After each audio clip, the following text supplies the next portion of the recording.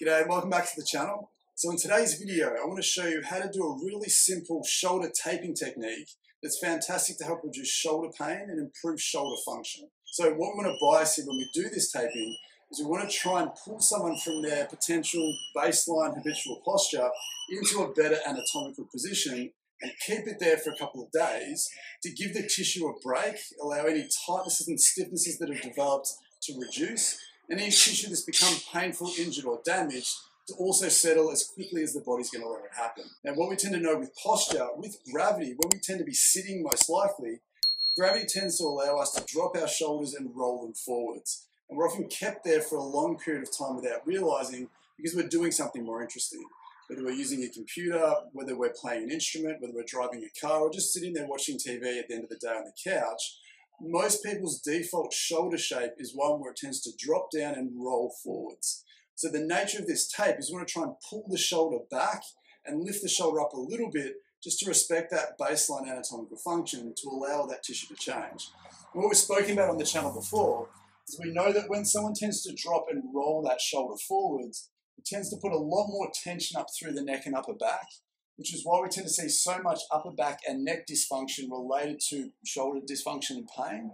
But we also tend to see the weight of the arm pulling through the back of the shoulder, forcing some of this tissue at the back to also get stiff, tight, and tender. So whether you have some biceps tendon pain, whether you're dealing with some rotator cuff dysfunction, whether it's a supraspinatus issue or one of the other ones, whether you're dealing with an impingement syndrome or something as simple as a bursitis, taping someone into a better shoulder posture can be a great way to unload that tissue, load that tissue up as normally as we can in that period of time, and give it a chance to settle down and change again as quickly as your body's going to allow it to.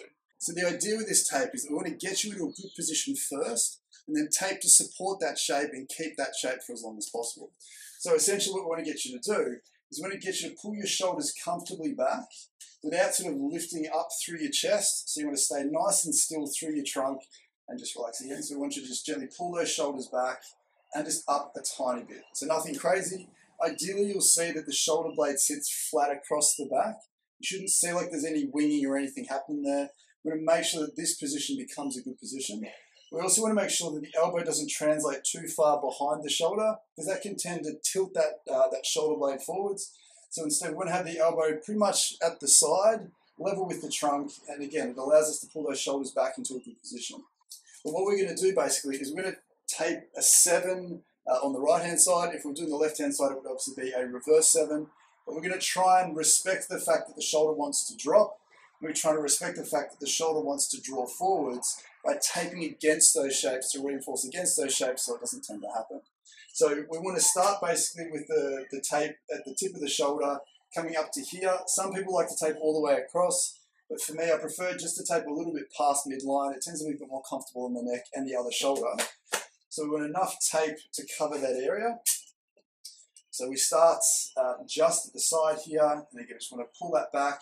I like to pinch a little bit underneath, just so we get a little bit of creasing in the skin. It just helps create enough tension in the tape that it's doing something, otherwise it might give too much. And the next thing we want to do is from this position, we want to tape down, basically down through the corner of that shoulder blade. Again, because this is going to stop the shoulder blade wanting to roll forward as it wants to do with gravity.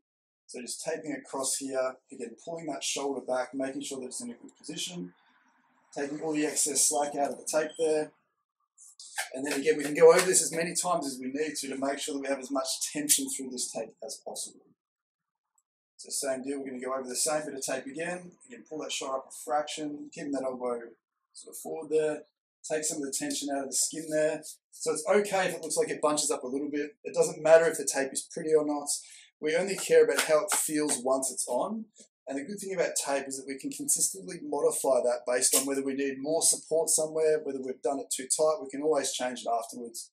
If you're dealing with pain, we want to make sure that there's a reduction in pain of about 50% for this to be effective.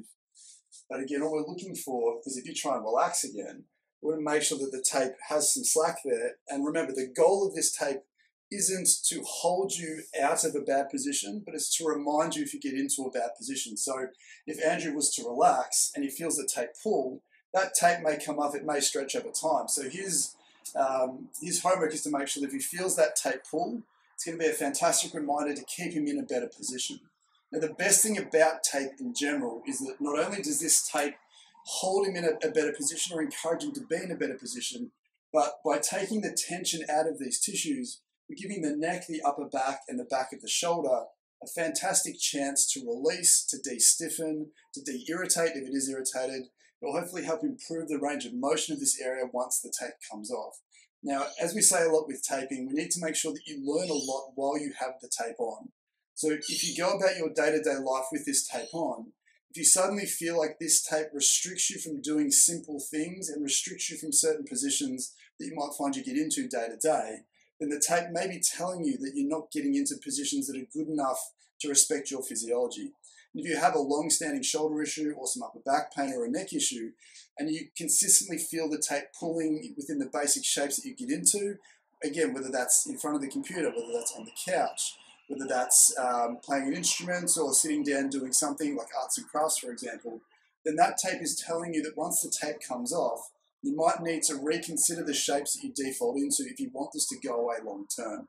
So again, if you can learn from what the tape is telling you, so that when the tape comes off, you try and improve those shapes and reflect those same shapes, then again, we can have a conversation about some things that need to change so your symptoms can go away long term. So give this taping a go and let me know down in the comments how you went. Did you find it helped you pick out some shapes that you didn't realize you were getting into day to day? And did it give you that aha moment that allowed you to figure out some of the deeper symptoms as to why you have this pain in the first place? And if you enjoyed this video and you want me to make more of those, please consider leaving a like rating down below. Subscribe to the channel if you are new. And if you did genuinely find this helpful and you'd like more of this kind of content, please consider leaving a super thanks donation on the video. It's just a great way to help support me and the channel, allow me to keep making these videos for you guys going forwards. So with that being said, Andrew's going to enjoy taking that off, and we'll see you in the next one. Bye.